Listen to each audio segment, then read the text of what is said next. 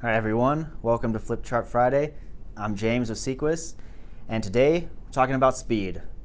No, I'm not talking about that sweet movie with Keanu Reeves and Sandra Bullock and Dennis Hopper. Nope, instead today we're talking about site speed.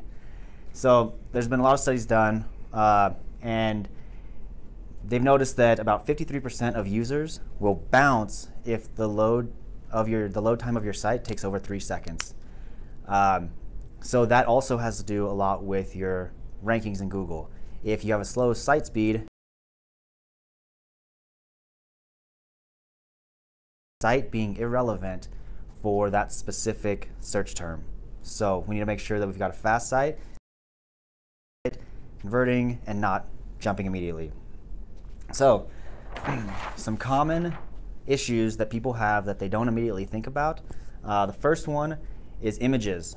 Right? Size matters. So sometimes people they'll have a beautiful, huge image. It'll be 2 feet by 3 feet, and that'll scale down and it'll have amazing resolution on a screen.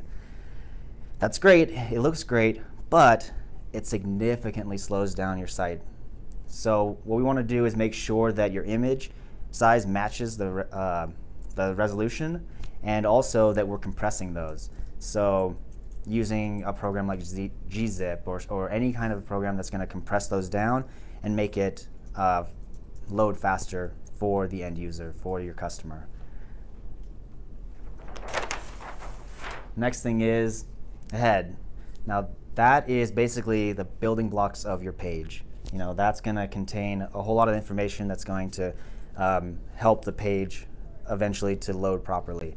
So one thing that people don't think about is using custom fonts. Now, custom fonts, again, they might be really cool or really interesting to use, but those could be significantly slowing down your site as well.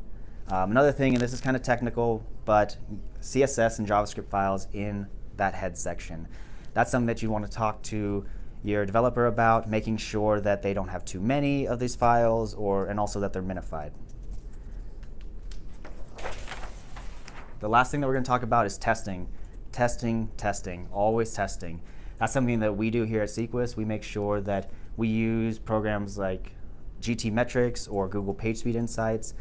We want to make sure that we have optimal site speed, that there's no issues that come up. And so whenever we're going through a new site or working on any of our client sites, we do use these sites to do that.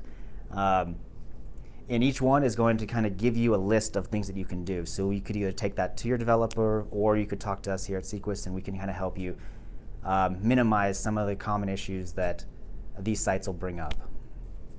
So that's everything.